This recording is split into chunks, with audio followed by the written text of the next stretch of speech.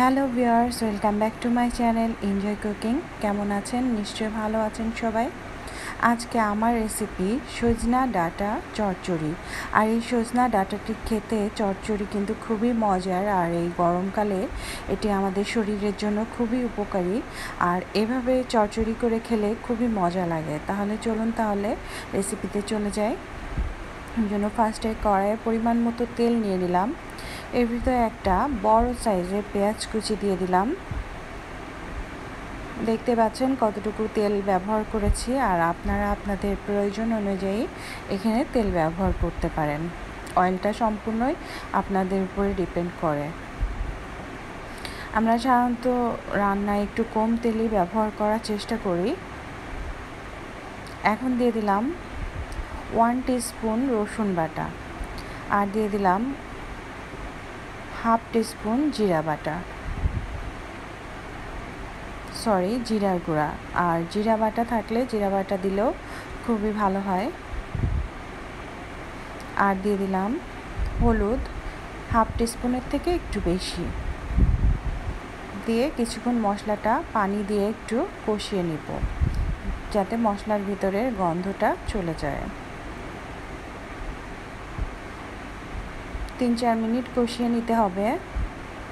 মশলাটা যখন তেল ছেড়ে দিবে হালকা, এখন এর ভিতরে আগে থেকে পরিষ্কার করে কেটে রাখা সজনা ডাঁটা এবং আলু দিয়ে দিলাম। দিয়ে ভালোভাবে মিক্স করে নিচ্ছি।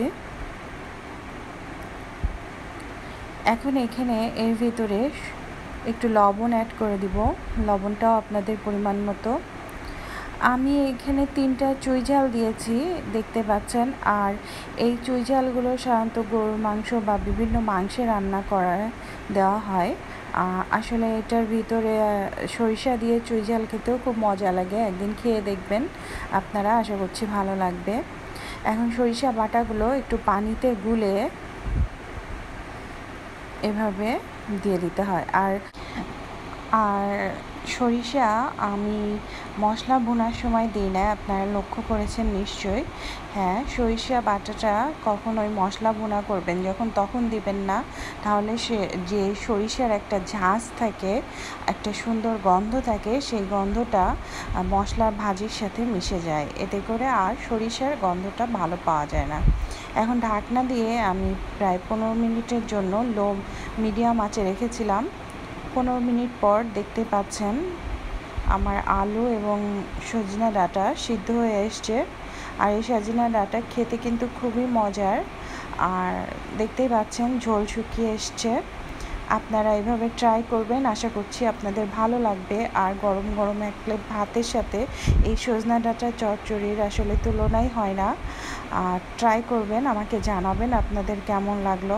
আর ভালো লেগে থাকলে অবশ্যই আমার ভিডিওটি শেয়ার করবেন, লাইক করবেন এবং আমাকে কমেন্ট করে জানাবেন। Thank you for watching.